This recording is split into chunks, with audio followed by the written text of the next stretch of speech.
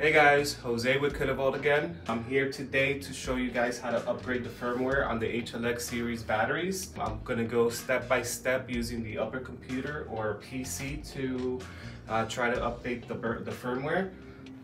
We do ship out, or we do sell our kit here, which includes the converter, the RJ45 converter, which does plug into the battery and the computer.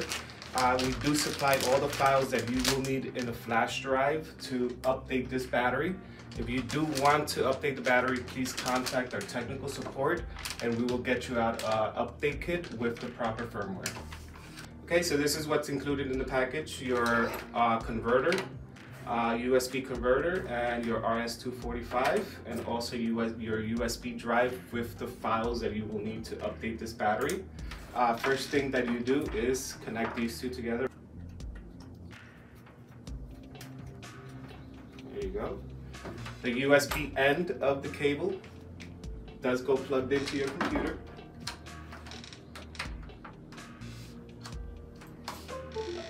The other end of the cable, which is your Ethernet cable or your RJ45 cable, goes plugged into the side terminals of the battery. There's two terminals here. Does not matter which one you plug in. Once you do plug in your cables, once everything is connected, you do go ahead and open up your KiloVault upper computer firmware.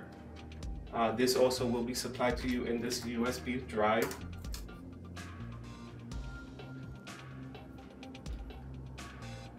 Once you do have your firmware, your upper computer open, you do have to connect to the battery itself. So here you do have to connect, select your port.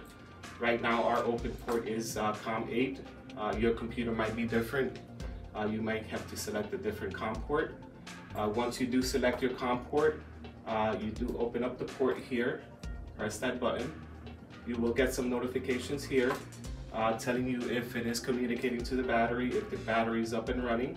Once you do start sampling, you will notice that a lot of notes come up here. Communication is normal. That does mean that you are communicating to the battery.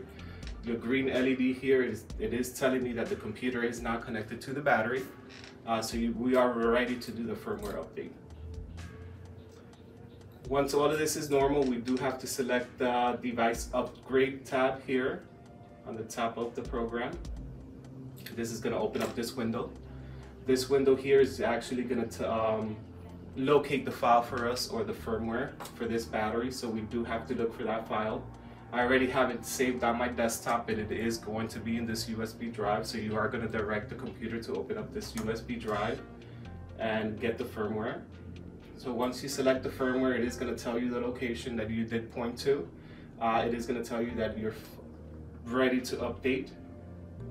Once you're ready, you just hit the upgrade button. This is going to prompt you, are you sure you want to update? In this case, we are.